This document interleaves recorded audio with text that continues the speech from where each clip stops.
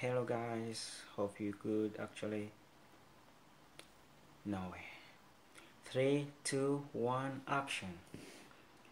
Hello guys, hope you all okay, and I'm here to conduct some experiment. I found this research online and I've been doing some experiments, partial experiments about it, and I don't know how much this is proven, but we are going to do it together and I want to find out the results. Yeah, forgive me, this is going to be my first video when I appear on camera, and please like, subscribe and comment to my YouTube channel. I don't know if I'm feeling nervous. Thank you. Actually, I'm going to use a LGG3 battery, and this one is like some 4-5 years, I don't know, 5 to 6 years, I think so. So you should, if you're doing this experiment, do it some you throw away phone, not a phone you use every day. So, and also the LGG3 has a removable battery, so this will make it easier, will make the process easier. Guys, welcome back. Actually, so this is our battery, the LGG3 battery. As you can see, this is the original battery. If you look, you can see that's how we find out the original battery. And this battery's been some years old and 3000 mAh, and you can see it's a bit tempered with it. It's an old battery. I've used it for some time, and this battery can only last for not more than 2 hours of on-screen time if really properly used under some social media apps.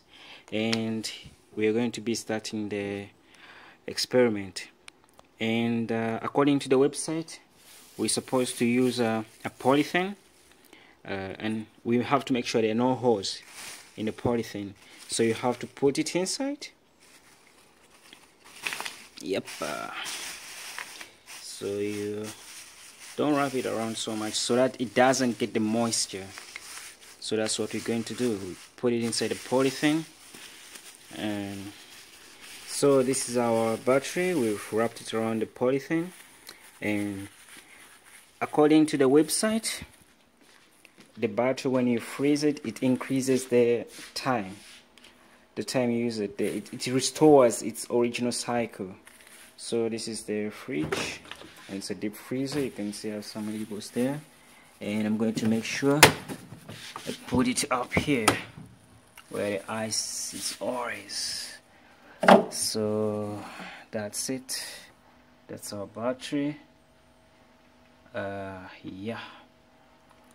And according to the website, they tell us to wait for 24 hours, and by the time I put this one, it's 7:30 in the evening, so I'll have to wait till morning to tomorrow. But I won't make 24 hours.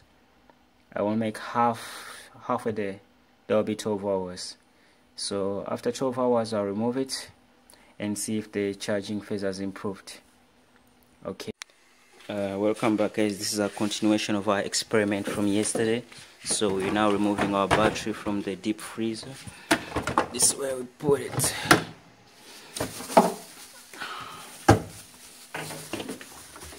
This is our battery, and unfortunately some moisture went inside, but we're going to unbox it currently. Anyway, unwrap it, not unbox it. Our battery, we left it inside for many hours, since 7 o'clock yesterday. Now currently it's 10 o'clock morning, so it's been there for some hours, and it's really cold, very cold. This is the battery I put in yesterday, and it's the LG battery, the same battery, the original one. And I'm going to wait for some hours so that it restores its room temperature. Then I'll charge it to its full capacity, and after, we see if it has regained its charge capacity, where it can retain more hours of battery charge. Experiment conducted.